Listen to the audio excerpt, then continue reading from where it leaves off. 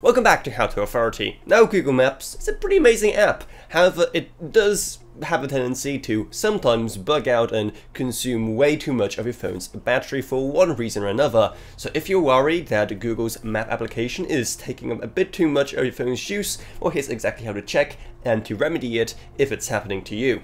The first thing we're going to do is make sure it's actually Google Maps using up all our battery and not something else. So starting off with Android, here's how you do that. First, go into the Settings tab, which is right here, and then scroll down until you see Battery. You want to tap on that, and it's going to give you a breakdown of all your recent battery usage. Below, you're going to see some of the apps that have been using up the most power on your phone. So if Google Maps is not among the top consumers, then congrats, that's not a problem. But if it is, we'll get onto how to remedy that in a second.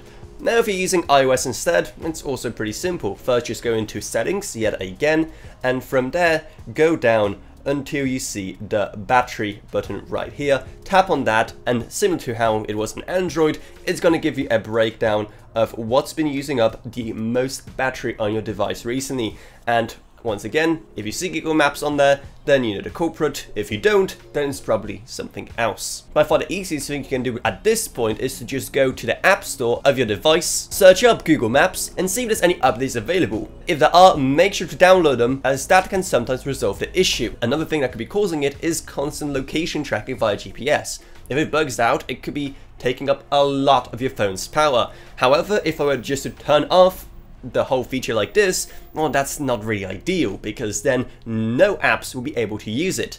Thankfully, however, there is a way to just disable it for Google Maps. So let me just quickly turn it back on, and let's return to the same settings tab we were at before. You want to go down until you see this option right here, location, and then just click on that.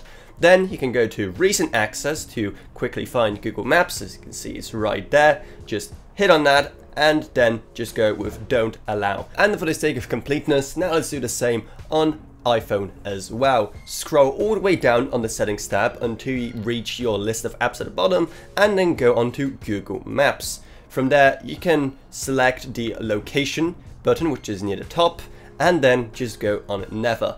That way it won't be able to, once again, use the GPS at all when using the app, or even when an app is off, so it won't drain battery. If you're still having issues, then of course you can try to uninstall the app, but that's kind of the nuclear option. You can try all these other troubleshooting steps, and if everything goes right, then you should have no more issues with Google Maps using up way more power than it should. So hopefully you found this video helpful. If you did, make sure to subscribe to How to Authority for more like this in the future.